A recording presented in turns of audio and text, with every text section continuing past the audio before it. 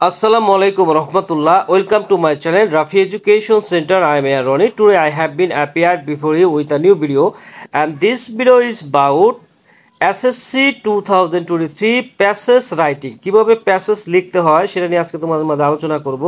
তো অবশ্যই ভিডিওটি শুরু থেকে একদম শেষ পর্যন্ত কন্টিনিউ করবে। আর যারা আমার চ্যানেলটা এখনো সাবস্ক্রাইব করা নাই তারা অবশ্যই আমার চ্যানেলটাকে সাবস্ক্রাইব করে নাও, আর যারা করেছে তাদেরকে অসংখ্য ধন্যবাদ। ওকে, কে কোথা থেকে দেখছো অবশ্যই কমেন্ট বক্সের মাধ্যমে জানিয়ে দাও। আর যারা ইউটিউব থেকে দেখছো অবশ্যই চ্যানেলটাকে সাবস্ক্রাইব করে নেবে, আর যারা ফেসবুক পেজ থেকে দেখছো তারা অবশ্যই পেজটাকে ফলো করে নেবে। ওকে, তো চলে যাচ্ছি মূল আলোচনায়। তো 50 মার্কের জন্য আজকে এই ভিডিওটা। ইংরেজি ফার্স্ট পেপারে তোমাদের প্যাসেজে টোটালি 50 মার্কস আছে। এই 50 মার্কসটাকে তুমি কিভাবে নিয়ে আসতে পারো সেটা নিয়ে আজকে আলোচনা করবো, ঠিক আছে? ওকে, তো ভিডিওটি শুরু থেকে এবং শেষ পর্যন্ত কন্টিনিউ করো। তো তোমাদের যে প্যাসেজ রাইটিংয়ে টোটালি আছে 50 মার্কস। আগে বলছি যে টোটালি এখানে 50টি মার্কস রয়েছে। তো এই 50টি মার্কস পাওয়ার জন্য তোমাকে কি করতে হবে?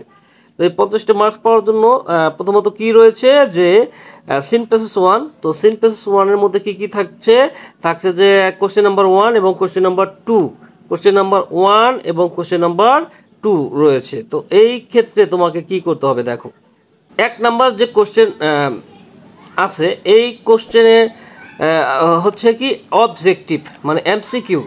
এখানে 10টা এমসিকিউ রয়েছে, 10টাতে 10 নাম্বার। দেখো 10টা হইলেই কিন্তু তুমি 10 নাম্বার পেয়ে যাবে। আচ্ছা, এখন কথা হচ্ছে যে এখানে দেখো যে Meherjaan lives in a slum dash the Sirajganj town protection embankment. Meherjaan একটা বস্তিতে বাস করে, সিরাজগঞ্জ বাঁধের কাছে বাস করে নাকি বাঁধ থেকে দূরে বাস করে, বাঁধ থেকে আলাদা,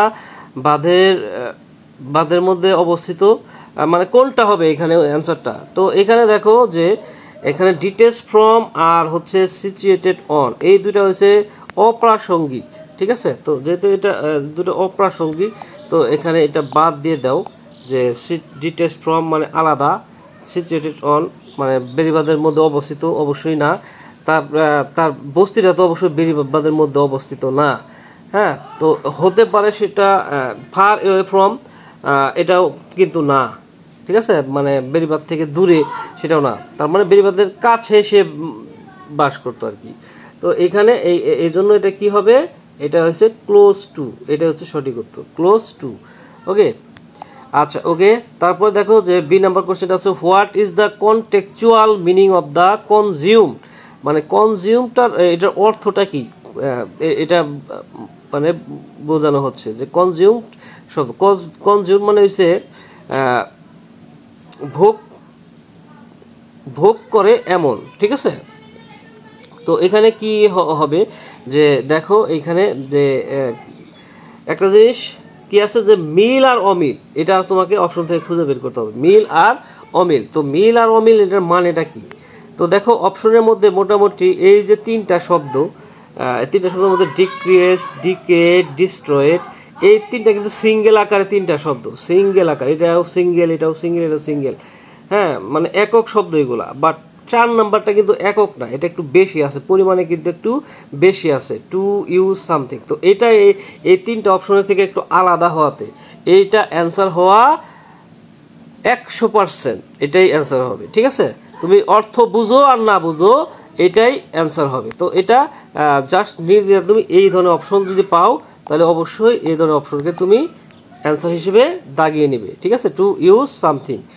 এরপরে greedy Jamuna is used here describe, greedy যমুনাকে এখানে বর্ণনা করা হয়েছে কি হিসেবে? Claim of a consumer, demand of a consumer, supply of consumer, help of consumer. তো এইখানে তুমি অবশ্যই যে সাপ্লাই অফ কনজিউমার এটাকে বাদ দিয়ে দিতে পারো, হেল্প অফ কনজিউমার এটাকে বাদ দিতে পারো। এখন তোমাকে চিন্তা ভাবনা করতে হবে এই দুইটার মধ্যে কোনটা হবে, এই দুইটার মধ্যে কোনটা হবে, ক্লেম অফ কনজিউমার হবে নাকি ডিমান্ড অফ কনজিউমার হবে? অবশ্যই এখানে ক্লেম অফ কনজিউমার হবে।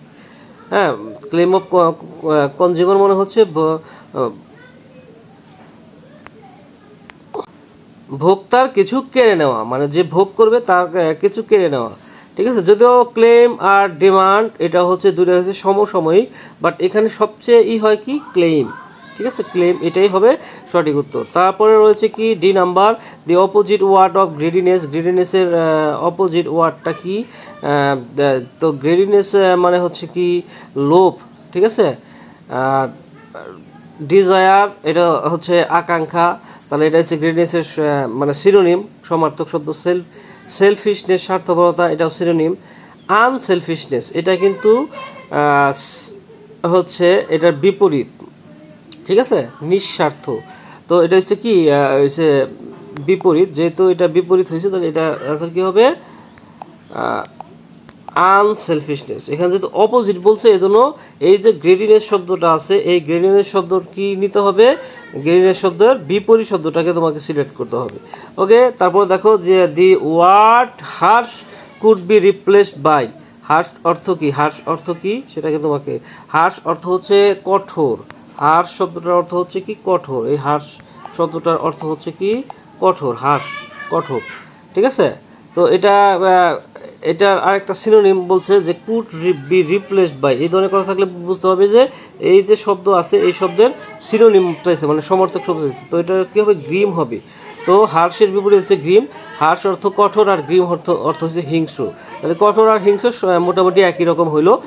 ওকে, তারপরে কি আছে? The river Jamuna engulfed মেরজানস property in the twinkle of an I. এক মুহূর্তের মধ্যে। তারপর ইনস্ট্যান্টলি, ওয়ান টাইম, গ্র্যাজুয়ালি, ঠিক আছে। তো ওয়ান টাইম, ইনস্ট্যান্টলি, গ্র্যাজুয়ালি। তো এই দুইটার মধ্যে দেখো যে ওয়ান টাইম একবারে মানে প্রথমবারে, তাহলে এটা তো কোনোভাবে অ্যান্সার হতে পারে না। তো দেখো ওয়ান টাইম এটা বাদ।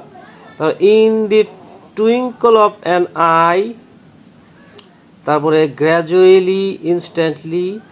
যেহেতু ইনস্ট্যান্টলি তৎক্ষণাৎ, গ্র্যাজুয়ালি এই দুইটাই আছে, তো এই দুইটা অপশনই তুমি বাদ দিয়ে দিবা। এটা হচ্ছে দুইটা সমসাময়িক, যেহেতু দুইটা সমসাময়িক আছে তো এই জন্য এইখানে মোটামুটি এই তিনটা হচ্ছে একই রকম। এখানে শব্দ সংখ্যা খুবই কম, কিন্তু প্রথম যে অপশন আছে এইখানে কিন্তু শব্দ সংখ্যা অনেক বেশি। In the twinkle of an I, ঠিক আছে, in the twinkle of an I. তো এই জন্য এইটা কিন্তু তুমি অবশ্যই দাগাবা, ঠিক আছে, in the twinkle of an I. The meaning of the word turmoil is. Turmoil মানে কি? টার্মোয়েল মানে হচ্ছে বিশৃঙ্খলা। টার্মোয়েল অর্থ হচ্ছে কি বিশৃঙ্খলা। তো এখানে দেখো যে হিস্টোরি কোনোভাবে বিশৃঙ্খলার সাথে যায় না। পিস অর্থ হচ্ছে শান্তি, বিশৃঙ্খলার সাথে যায় না। হ্যাপেনিংস অর্থ হচ্ছে কি সুখ, হ্যাপেনিং অর্থ হচ্ছে ঘটনা। তো এই তিনটার কোনোটাই যাচ্ছে না। তো অবশ্যই এখানে যে নাম্বারের প্রথম যে অপশন আছে সেটা অ্যান্সার হওয়ার সম্ভাবনা 100% সম্ভাবনা আছে, ঠিক আছে। তো এটা কি হবে? এটা হবে কি চাওস। চাওস অর্থ বিশৃঙ্খলা। What should we do the check river erosion. তো এখানে দেখো যে we must take action, we can take prompt actions, we should change climate change, we can not but take prompt action to adapt two climate. তো এই ধরনের কোশ্চেনে তুমি এখানে সবচেয়ে দীর্ঘ যে লাইনটা সেই লাইনটাকে অবশ্যই তুমি বাছাই করবে অ্যান্সারের জন্য, ঠিক আছে। তো এখানে দেখো যে we should what should we do the check river erosion. তো এখানে দেখো যে সবচেয়ে বড় লাইন হচ্ছে we can't but take prompt actions to adapt two climate. তো নির্দ্বিধা এটাই হবে এখানে সঠিক উত্তর, ঠিক আছে। তাহলে we can't but take prompt action to adapt climate, তো এটা হচ্ছে সঠিক উত্তর। এরপরে দেখো যে ল্যান্ড প্রপার্টি মিনস, তো এইখানে দেখো যে property in the farm a source of income to its ওনার, এটা হচ্ছে সবচেয়ে বড় লাইন। তো এটা এখানে সঠিক উত্তর হবে, ঠিক আছে। অর্থাৎ 3 নম্বর যে অপশনটা আছে এইখানে এটা যে সবচেয়ে বড় লাইন যেহেতু, তো এটা এখানে সঠিক উত্তর। নাও Meherjaan is a slum dweller, city dweller, wealthy women, happy women, অবশ্যই স্লাম ডুয়েলার। তো এটা সঠিক উত্তর, ঠিক আছে। এবার তুমি কোশ্চেনগুলোকে কিভাবে অ্যান্সার করে নেবে সেটার জন্য চলে যাচ্ছি। অর্থাৎ 2 নম্বর যে কোশ্চেন আছে সেটা তুমি কিভাবে অ্যান্সার করবে সেটার জন্য তো 2 নাম্বার যে কোশ্চেন, এই কোশ্চেনে তোমার রয়েছে 12 মার্কস। এখানে প্রত্যেকটা কোশ্চেনের জন্য 2 করে নাম্বার আছে, 6টি কোশ্চেন আসবে। তো 6 দুগুণে 12। তো এই 12 নাম্বার তুমি কীভাবে পাবা সেটা নিয়ে আলোচনা করতেছি। তো দেখো যে এইখানে আছে কি, হু ইটস মেহেরজান, মেহেরজান কে, মেহেরজান কে। তো এখানে তুমি অবশ্যই এটা অ্যান্সার করার জন্য আগে প্যাসেজ দেখবে না, আগে প্রশ্নটা ভালো করে বুঝতে হবে যে মেহেরজান কে। তো এখানে তোমার প্রশ্নের মধ্যেই উত্তরের অনেকাংশ কিন্তু রয়েছে। তো এখানে দেখো যে তোমাকে আগে যে কোনো অ্যান্সার লিখতে হলে অবশ্যই সাবজেক্টটা আগে লিখতে হবে। মেহেরজান এখানে সাবজেক্ট, এখানে যে মেহেরজান আছে, মেহেরজান হয়েছে কি সাবজেক্ট। তো মেহেরজানটা আগে লিখে নেব। Meherjaan is a slum dweller, slam dweller.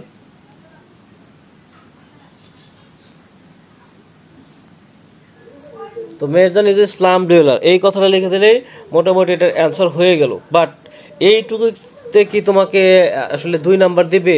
2 number দিবে না। তো এটার জন্য কি করতে হবে, আরও একটা লাইন প্যাসেজ থেকে তোমাকে লিখতে হবে, ঠিক আছে? আরও একটা লাইন বেশি লিখতে হবে।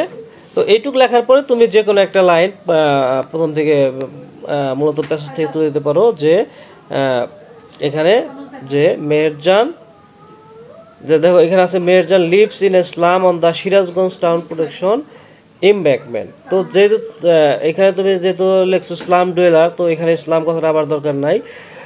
তো এখানে তুমি দিতে পারো যে শি লিভস, হ্যাঁ, in a slum on the Sirajganj town protection embankment. She lives in a slum on the Sirajganj town protection embankment, ঠিক আছে? এইটু কথা এটার পাশাপাশি লিখে দিলা। লিখে দেওয়ার পরে এই 2 লাইন লিখলে হবে আর কি, মূল কথা, ঠিক আছে? ওকে, তারপরে দেখো যে বি নাম্বার রয়েছে হোয়াট ম্যাক্স মেহেরজান নস্টালজিক। মেহেরজানের উত্থান পতন করেছে কি, মেহেরজানের উত্থান পতন করেছে। তো এখানে দেখো যে এইখানের জন্য তুমি কি করবে, এইখানের জন্য দেখো যে এইখানের জন্য এই যে হোয়াট রয়েছে, এই হোয়াটের পরিবর্তে তোমাকে একটা কিছু লিখতে হবে। তো তুমি কি লিখবা, যে হোয়াটের পরিবর্তে বলা হচ্ছে যে কি মেহেরজানের উত্থান পতন জন্য দায়ী আর কি, সেটা তোমাকে লিখতে হবে। তো এটার জন্য তোমার কি লিখতে হবে, যে রিভার ইরেশন। এই হোয়াটের পরিবর্তে তুমি জাস্ট কি লিখবা, যে রিভার ইরোশন, রিভার ইরোশন কথাটা লিখতে হবে এখানে, রিভার ইরোশন।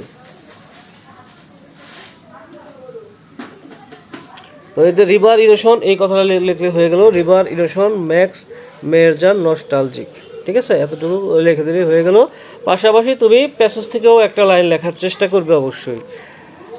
এরপরে আমরা চলে যাচ্ছি পরবর্তী কোশ্চেনে। What happen to her property, তার সম্পদের সাথে কি ঘটেছিল, তার সম্পদের কি হয়েছিল এটা বোঝাচ্ছে।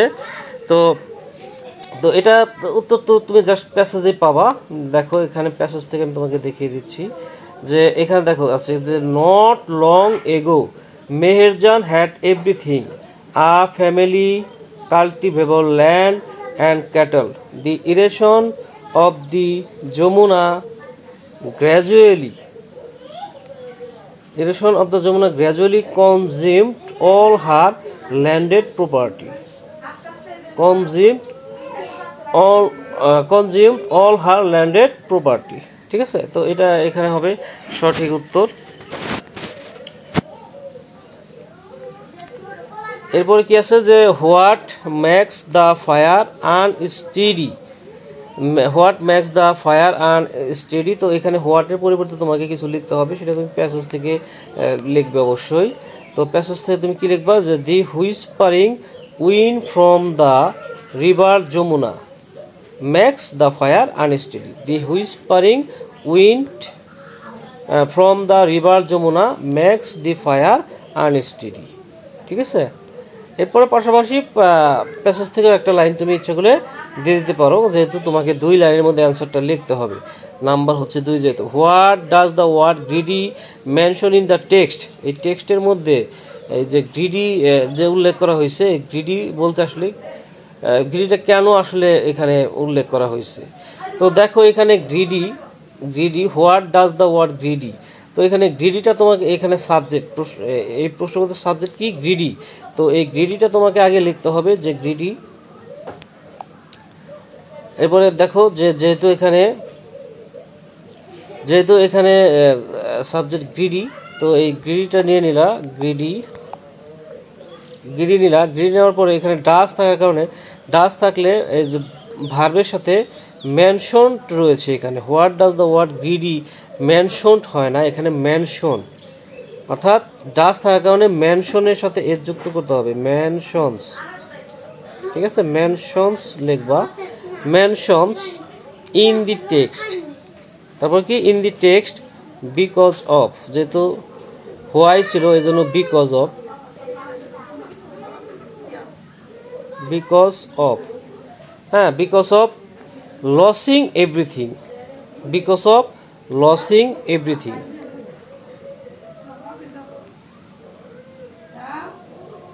Losing everything. ঠিক আছে, লসিং এভরিথিং,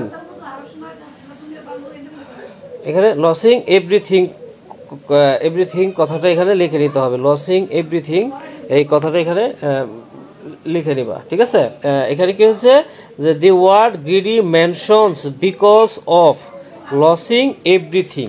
ঠিক আছে,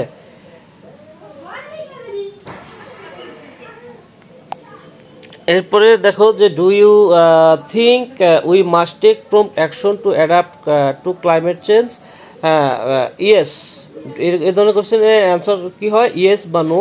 তো এখানে তুমি অ্যান্সার দেবে কি ইয়েস আই, ইউ এর জায়গায় তোমাকে আই লিখতে হবে, এই যে ডু বাদ দিয়ে দিবা, তারপরে ইয়েস আই, ইউ এর জায়গায় I think we must take prompt action to adapt climate change, যেহেতু হোয়াই আছে তাহলে because of solving, because of solving. তো এখানে তুমি কি করতেছো যে yes I think we must take prompt action to adapt two climate change, এখানে হোয়াইয়ের জায়গায় তোমাকে লিখতে হবে কি বিকজ অফ, হ্যাঁ হোয়াইয়ের জায়গায় লিখতে হবে বিকজ অফ,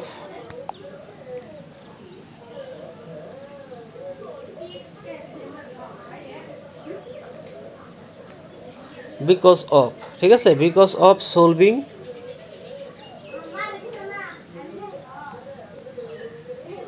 কি সলভিং, রিভার ইরোশন। ঠিক আছে, তো এরপর তোমাকে লিখতে হবে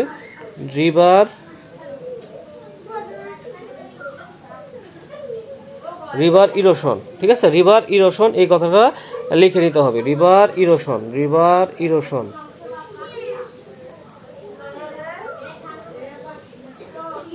ঠিক আছে, রিভার ইরোশন। তো এভাবে তুমি খুব সহজেই কিন্তু প্যাসেজের প্রশ্নের অ্যান্সার খুবই সহজে করে ফেলতে পারো। ঠিক আছে, 3 নম্বর কোশ্চেনে চলে যাচ্ছি। 3 নম্বর কোশ্চেন আছে কি যে fill in the gaps with the suitable word based on information of the passage. তো এই সংস্থানগুলো অনেক সময় প্যাসেজে হুবহু প্যাসেজ থেকে তুমি পেতে পারো যদি কপাল ভালো থাকে, আর তা না হলে যে জিনিসটা করতে হবে সেক্ষেত্রে অবশ্যই তোমার 4 থেকে 5টা জিনিস জানতে হবে, noun, adjective, verb, adverb, preposition, এই বিষয়গুলা সম্পর্কে যদি তোমার দক্ষতা থাকে তাহলে অবশ্যই এগুলা খুবই সহজে তুমি পরীক্ষার হলে কিন্তু মিলিয়ে ফেলতে পারবে। হ্যাঁ, বাট একান্তে না পারলে তুমি প্যাসেজ থেকে দেওয়ার চেষ্টা করবা। এখানে কিছু সময় প্যাসেজের অনেক সময় হুবহুই পাওয়া যায়, হুবহুই ওই শব্দটা বসে দিলে হয়ে যায়। তারপর আমি তোমাদের দেখিয়ে দিচ্ছি। দেখো যে এখানে রয়েছে fish population is seriously dash by, দেখো এখানে কি আছে, বাই আছে, বাই। তো এই যে বাই থাকার কারণে কি হয়েছে, এই বাই থাকলে আমরা জানি যে প্যাসিভ ভয়েসে বাই বসে। ঠিক আছে, বাই গ্লোবাল ওয়ার্মিং, এইটা একটা অবজেক্ট। ঠিক আছে, এই অবজেক্টের আগে বাই আছে, তার মানে এটা প্যাসিভ ফর্মে যাবে। তো ফিশ পপুলেশন ইজ সিরিয়াসলি এখানে কি হতে পারে, হ্যাপেন্ড। তো এই নাম্বারটা কি হতে পারে যে সিরিয়াসলি হ্যাপেন্ড, সিরিয়াসলি এখানে কি লিখতে পারো যে হ্যাপেন্ড লিখতে পারো, এই নাম্বারে happened.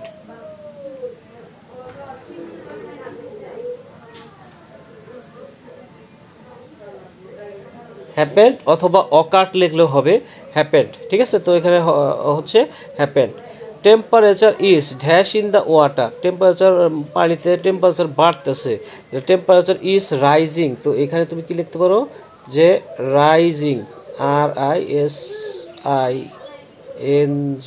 Temperature is rising due to climate change, which is. তো এখানে দেখো যে ইজ রয়েছে, যেহেতু এখানে ইজ রয়েছে which is dash the amount of food and oxygen in water, which is decreasing, which is decreasing is আছে এখানে is এর পরে গ্যাপ আছে, অক্সিলারি পরে গ্যাপ থাকলে সেখানে ভার্ব 3 হতে পারে অথবা আইএনজি হতে পারে, তো which is decreasing হতে পারে।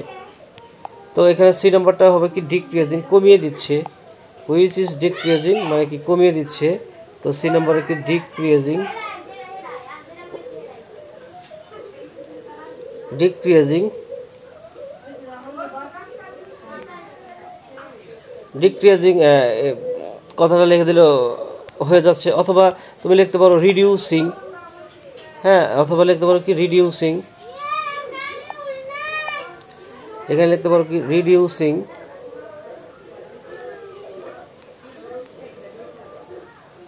রিডিউসিং লিখলেও হবে, reducing the amount of food and oxygen in water, in one of food and oxygen some of the fishes may be, some of the fishes may be, দেখো মেয়ের পরে B রয়েছে, মেয়ের পরে কি রয়েছে বি রয়েছে, এখানে মেয়ের পরে বি রয়েছে, বি মডালের পরে বি থাকলে সেটা ভার্ব 3 হয়, তো may be faced, may be faced মুখোমুখি হচ্ছে গ্রিন হাউস ইফেক্টের, গ্রিন হাউস ইফেক্টের মুখোমুখি হচ্ছে, otherwise many people May fall, fall has to poverty and hunger, তো ফল ভিকটিম টু হতে পারে, এখানে ফলের পরে ভিকটিম দিতে পারো তুমি, এখানে ফল শেষেরটার ক্ষেত্রে ভিকটিম, শেষেরটার ক্ষেত্রে তোমাকে লিখতে হবে কি ভিকটিম টু, কারণ ভিকটিমের পরে টু বসে, তো এখানে কি ভিকটিম, ঠিক আছে ভিকটিম। অনেক সময় হুবহু প্যাসেজ থেকে পেয়ে যেতে পারো, অথবা তোমাকে অর্থটা বুঝতে হবে ভালো করে, বা ভালো করে অর্থ বুঝলে, আর এই কয়েকটা বিষয় যে noun, verb, adjective, adverb, preposition, এই বিষয়গুলো এইখানে সাধারণত বসে। ওকে, এরপরে 4 নম্বর হচ্ছে কলাম সেন্টেন্স। কলাম সেন্টেন্সের জন্য আমার ভিডিও দেওয়া আছে, তো ওটা তুমি ইচ্ছা করলে ভিডিওটা দেখে নিতে পারো, তো এই জন্য আমি এখানে বেশি কিছু কথা বলছি না, জাস্ট এতটুকু বলবো যে আমার ভিডিওটা দেখলে অবশ্যই তুমি কলাম সেন্টেন্স খুবই সহজে করতে পারবে। তো তারপর না বললেই নয়, যে এখানে দেখো যে 3টা কলাম থাকবে, যে কলাম এ, কলাম বি, কলাম সি, তো এই 3টা কলামের মধ্যে প্রত্যেকটা কলাম থেকে তুমি শব্দ নিবা, এ থেকে শব্দ নিতে হবে, বি থেকে নিতে হবে, সি থেকে, ডি থেকে, এইভাবে জি পর্যন্ত তোমাকে 7টা এভাবে বাক্য তৈরি করতে হবে 3টা কলাম নিয়ে, কলাম এ, কলাম বি, কলাম সি, এইভাবে প্রত্যেকটা বাক্য যদি তোমার অর্থপূর্ণ হয়ে যায়, প্রত্যেকটা বাক্য হয়ে গেলেই তুমি এক্ষেত্রে তোমাকে মার্কস দেওয়া হবে, ঠিক আছে। তবে তোমার বাক্য হতে হবে মূল কথা, ঠিক আছে, বাক্য হতে হবে। আর 5 নম্বর যে টপিকটা, সেই টপিকটা হচ্ছে যে এখানে information transfer, passage information transfer. তো এখানে দেখো যে যে জায়গাগুলোতে ফাঁকা আছে, ফাঁকা ঘরগুলোকে তোমাকে ফিল আপ করতে হবে। তার জন্য তোমার এই বক্স আঁকানোর কোনো প্রয়োজন নাই, এই যে এরকমভাবে যে তোমাকে বক্স আঁকাতে হবে তা কিন্তু নয়, তোমাকে কোনো বক্স আঁকাইতে হবে না, জাস্ট কী করতে হবে, এখানে যে লেখছে কি ডিড পিএইচডি, তুমি শুধু এই রোমান অক্ষরগুলো লিখে এগুলোকে ফিল আপ করে দিবা, ঠিক আছে। এরকম করে পুরাটা উঠাইতে হবে না, জাস্ট এই ফাঁকা জায়গাগুলো তোমাকে ফিল আপ করে দিতে হবে, ঠিক আছে। এই ফাঁকা জায়গাগুলোকে তুমি ফিল আপ করে দিবা, এইখানে যে পিএইচডি কোন সময় করছে বা কোন ইউনিভার্সিটি করছে ওটা লিখতে হবে। তো কোন ইউনিভার্সিটি করছে, এটা he did PhD from north Dakota state university, তো এটা হবে এখানে উত্তর, Dakota university, north Dakota university. তো দেখো এখানে নর্থ ডাকোটা ইউনিভার্সিটি, এটা এখানে বসায় দিতে হবে, নর্থ ডাকোটা স্টেট ইউনিভার্সিটি, এটা এখানে বসায় দিলে হয়েছে। এরপরে কি আছে যে 2 নম্বর যে ফাঁকা আছে সেটা হচ্ছে হুমায়ুন আহমেদ পাস, এসএসসি আছে, এসএসসি পাস করছিল 1965 সালে, কোন জায়গা থেকে পাস করছে প্লেসটা তোমাকে লিখতে হবে। তো প্লেসটা তুমি কোন জায়গা থেকে পাস করছে 1965 সালে, এবং বগুড়া জেলা স্কুল, সেটা কোথায় ছিল, সেটা ছিল যে বগুড়া জেলা স্কুল, বগুড়া জেলা স্কুল। তো এখান থেকে তুমি জাস্ট এখানে বসিয়ে দাও যে বগুড়া জেলা স্কুল, বসিয়ে দিলে হবে ওই জায়গাটাতে, এখানে জাস্ট বসাই দাও কি বগুড়া জেলা স্কুল, বগুড়া জেলা স্কুল, এই প্লেসটা এখানে বসাই দিতে হবে। প্লেসটা এখানে বসাতে 3 নম্বর কি বলছে, ফজলুর রহমান আহমেদ এ police officer and writer was killed. Fazlur Rahman আসলে মেবি উনি ছিলেন হুমায়ুন আহমেদের বাবা। তো উনি আসলে কখন মারা গেছিলেন এই সালটা তোমাকে এখানে লিখতে হবে। এই যে এখানে দেখো, এখানে প্রত্যেকটা জিনিস সাল, যেহেতু তো এখানে তোমাকে এই সালটা বসাইতে হবে। তো এখানে তুমি সালটা এখানে বসিয়ে দাও যে দেখো কোথায় আছে ফজলুর রহমান। এই যে his father Fazlur Rahman Ahmed police officer was killed by Pakistani military during the liberation war of Bangladesh in 1971। তো এখানে জাস্ট 1971 সাল লিখে দাও, 1971 এখানে এটা লিখে দিলে হয়ে যাবে। এরপরে দেখো যে তারপরে এসে এইখানে সাধারণত ভার্বগুলো অবশ্যই ভার্ব যে এখানে প্রত্যেকটা দেখো verb, pass the exam, was killed, এগুলো ভার্ব। তো 1972 সালে নন্দিত নরকে হয়েছিল broad Humayun Ahmed, broad fame for Humayun Ahmed. তো এখানে আসলে কি নন্দিত নরকে, তো এখানে একটা ভার্ব সিলেক্ট করতে হবে। নন্দিত নরকে থেকে তুমি দেখো একটা ভার্ব সিলেক্ট করো যে এখানে কোথায় আছে নন্দিত নরক। এই যে নদীতে নরকে। Humayun Ahmed wrist his peak of fame, হ্যাঁ wrist his peak of fame, এতটুকু কথা যে আছে এই কথাটুকু লিখে দিলেই হয়ে গেল, wrist his peak of fame. হ্যাঁ wrist his peak of fame, এতটুকু লিখে দিলে হয়ে গেল এখানে। তো এখানে জাস্ট ভার্ব বসবে। তারপরে Humayun Ahmed god Bangla academy award, Bangla academy award কখন পাইছিল বা বাংলা একাডেমি অ্যাওয়ার্ডটা সেটা লিখতে হবে। তো এখানে দেখো অবশ্যই আছে যে বাংলা একাডেমি অ্যাওয়ার্ড কখন পাইছে, Bangla academy award.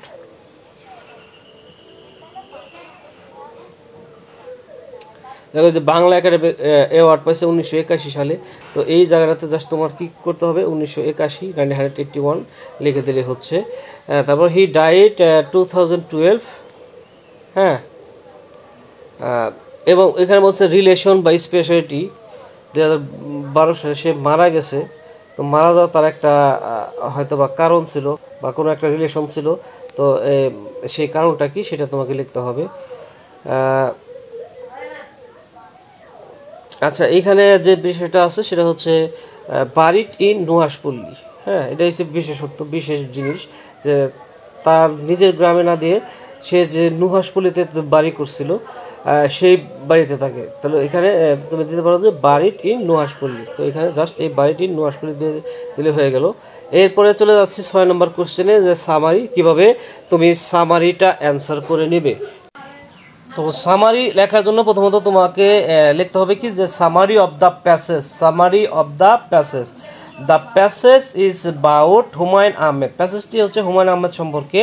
He was a teacher, author, play right and film maker, সে ছিলেন একজন শিক্ষক, তারপরে হচ্ছে লেখক, প্লে রাইট, প্লে রাইট মানে হচ্ছে কি নাট্য লেখক আর কি, অ্যান্ড ফিল্ম মেকার এবং চলচ্চিত্র নির্মাতা। হি was born in Mohanganj, Netrokona on 30 November 1948, তিনি মোহনগঞ্জে জন্মগ্রহণ করেছিলেন, নেত্রকোনা মোহনগঞ্জে 13 নভেম্বর 1948 সালে। Humayun Ahmed reached his peak of with the publication peak of fame with the publication of Nobel Nondito Noroke in 1972, মানে 1972 সালে নন্দিত নরকে তাকে অনেক খ্যাতি এনে দিয়েছিল, এটা বোঝাচ্ছে। He also directed many films, সে অনেকগুলো ফিল্মের নির্দেশনা দিয়েছেন, based on his own stories, তার নিজের গল্প দিয়ে। He died on 19 July 2012 at বেলোভো hospital in new York, তিনি নিউ ইয়র্কে 19 জুলাই 2012-তে মারা গেছিলেন, নিউ ইয়র্কে বেলোভো হসপিটালে। এরপরে তুমি উপসংহারমূলক একটা কথা রাখতে পারো যে in the ইন্ড we can mention that Humayun Ahmed had a lot of contributions in our Bangla literature, drama and films, and that is why he got a lot of awards. তো পরিশেষে আমরা উল্লেখ করতে পারি যে হুমায়ুন আহমেদ ছিলেন পরিশেষে আমরা উল্লেখ করতে পারি যে হুমায়ুন আহমেদের কি অনেক অবদান ছিল আমাদের বাংলা সাহিত্যে। তারপরে ড্রামা, নাটকে এবং ফিল্মে, চলচ্চিত্রে। অ্যান্ড দ্যাট ইজ হোয়াই, এবং এই কারণে he got a lot of awards, এবং এই কারণে সে অনেক পুরস্কার পেয়েছিল। হ্যাঁ, তো এইভাবে খুব সহজে মাত্র একটি ফর্মেট দিয়ে যে কোনো এই ফর্মেটের মতো করে তুমি যে কোনো সামারি লিখতে পারো। তো প্রথমত তুমি যে কাজটা করবা সেটা হচ্ছে কি, যে দি প্যাসেজ ইজ অ্যাবাউট, বা the passage is about Humayun Ahmed. তো এখানে অন্য প্যাসেজ আসলে সেক্ষেত্রে ওই নামটা বসায় দিবা, ঠিক আছে। নাম বসায় দেওয়ার পরে তারপর হচ্ছে প্যাসেজের প্রথম লাইনটা তুমি তুলে দিতে পারো, প্যাসেজের প্রথম লাইন, এবং গুরুত্বপূর্ণ 2 থেকে 3 লাইন তুলে দিবা, এবং শেষে এরকম একটা উপসংহার লিখে দেবা, ইন দ্য ইন্ড লিখে প্যাসেজের শেষ লাইন দিয়ে দিবা, তাহলে তোমার সামারিটা হয়ে যাবে। তো এই ছিল আজকের আলোচনা। আগামীতে কথা বলবো অন্য কোনো টপিক নিয়ে। সেই পর্যন্ত সবাই ভালো থাকবে, সুস্থ থাকবে, সুন্দর থাকবে। টাটা, আসসালামু আলাইকুম ওয়া রাহমাতুল্লাহ।